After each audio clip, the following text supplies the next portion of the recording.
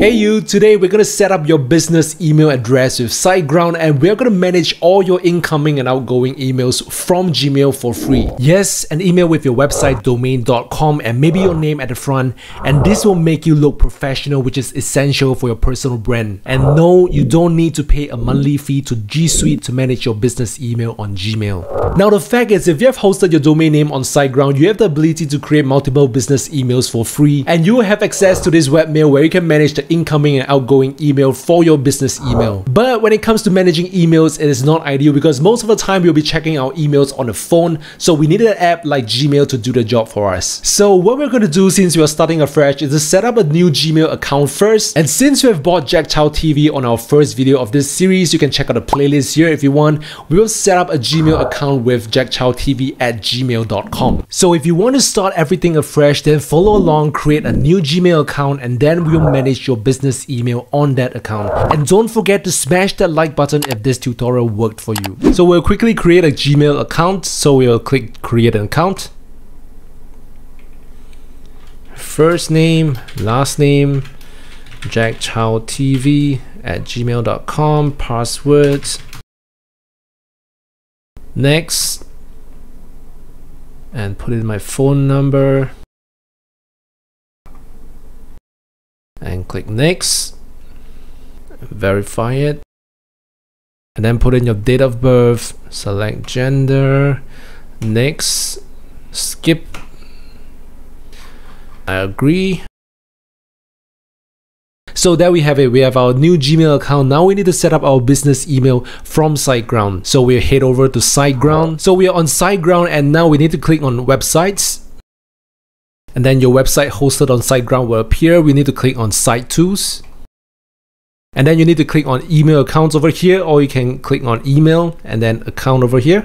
And this is the page you can create or manage your existing email accounts. And as you can see, there's no email accounts that is created. So the first that you want to do is to select the correct domain you want to create an email on. And since this is the only domain that is hosted on this account, by default it is that domain. Then you want to create maybe sales, support, admin, or whatever alias you want, and then add whatever domain yours is. So I'll create maybe admin at jackchowtv.com. And then next, you either want to create your own password or you can generate a secured password. So the generated password is going to be very hard for you to remember, so you want to save it somewhere. Or for me, I like to create a password of my own.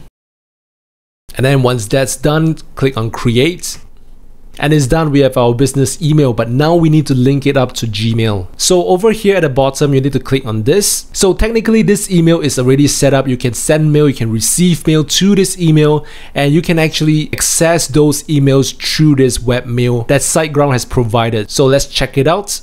As you can see, you can manage your emails over here, but this is not exactly what we are looking for. It's very hard for us to manage our emails on this platform. So normally I like to manage all my emails at one place on my phone, and we all have Gmail, and that's where I want to manage all my emails on. So what I would do is go back to Site Tools, and we need to click on this, and we need to click on Manage Configuration, and click on manual settings, and these are the details we need to link it up to Gmail. So now let me put SiteGround and Gmail side by side so it's easy for us to refer. So here we are, we have SiteGround on the left and Gmail on the right. So on Gmail, what we want to do is to click on this gear, this settings, and we want to click on see all settings, and then we want to click on accounts and import.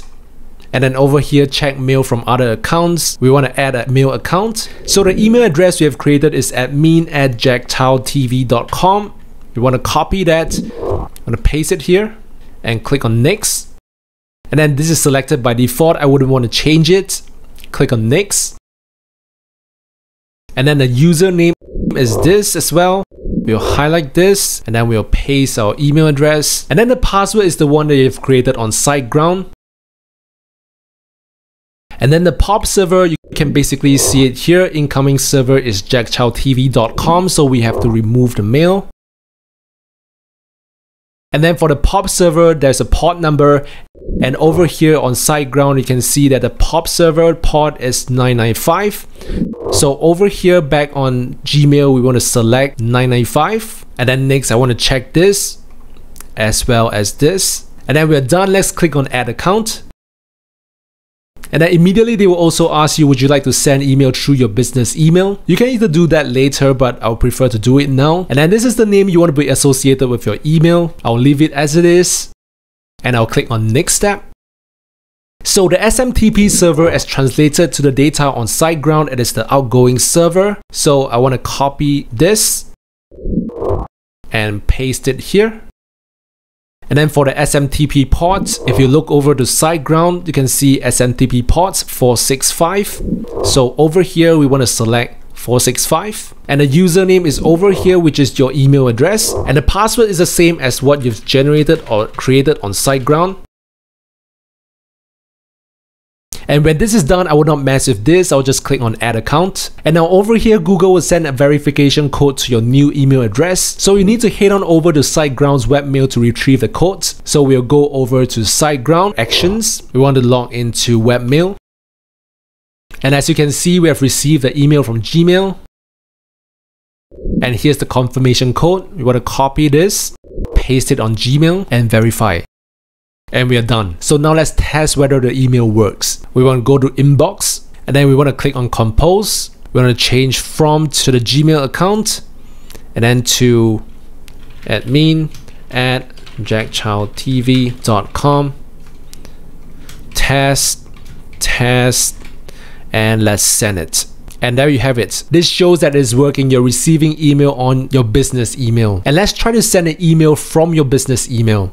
So we click on compose, select from admin@jackchildtv.com, which is your business email, and we send it to the Gmail account. Test, send, in the inbox, we see it over here. And this is from your business email address. Awesome, we are done. So that's how you create a business email address on SiteGround and manage it on Gmail for free. Now, if you want to have more security features and managing a team of people as your business grows, you may want to consider G Suite, which is a little costly in my opinion. It costs around maybe $6 USD per month if I'm not wrong.